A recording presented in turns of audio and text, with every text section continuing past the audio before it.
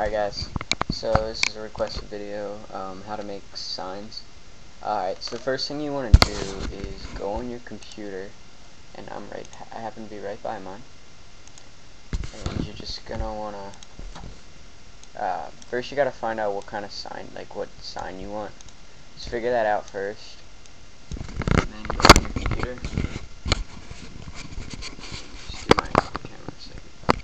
You want to go to this link that I gave you. And you want to find, like, let's say you're making a postage sign. You want to find out how many feet it is in life-size feet to be scaled. So that's like, let's say you're gonna do a postage sign or a speed limit sign. You want to search, right? So the speed limit, you got to find the dimensions. So you're gonna want to go like, I mean, you can pretty much guess, but this is the best way to do it. So you got to find out what. So you can do other. So you can do 1 to 50. So that's 1/50 scale.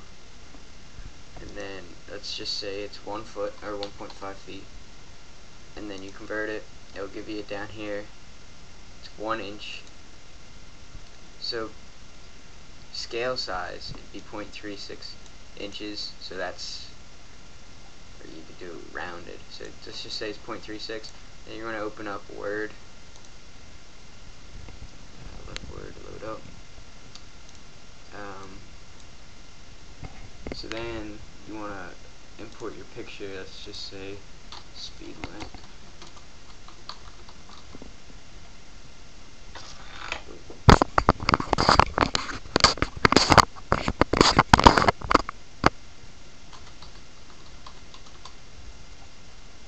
So let's just say it's 25. So you're going to copy this image, go back up to Word, paste it in Word here.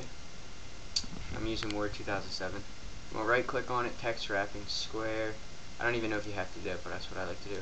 And you want to go to size. So if it was, the width was it, if the width was 0.36 and then inches, you hit close and then it squares off. So I mean, it kind of works, but that's pretty much how you do it. You can do it a bunch of different ways, but that's how I do it. So then once you're done, you're going to print that out, and you can close out of this. But that's all the converter's for, is just find out your dimensions. It's much easier than guessing and checking. So then once you're done with that,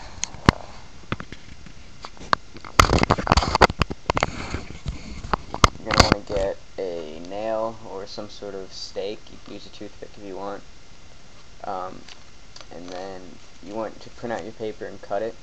I have these keep out signs. So you're going to want to cut this out. And I'm not going to do it because I'm not going to do this. But it'll be a small square. And you should probably get some sort of background if it's plastruct, or try not to use cardboard, maybe a thick like a real thin cardboard. Anything else. And then you can just glue that on the back of this sign. Then you're going to take your nail, put a little glue, let's say this is your sign right here, and there's nothing on it. You're going to put whatever it is, and then you're going to take the nail and glue it to it, and make sure you try to get it straight, and that's your sign. And it'll be in scale, so you don't have to worry about that. And there's your sign. So I hope that helps, clears up anything, and yeah, so peace out.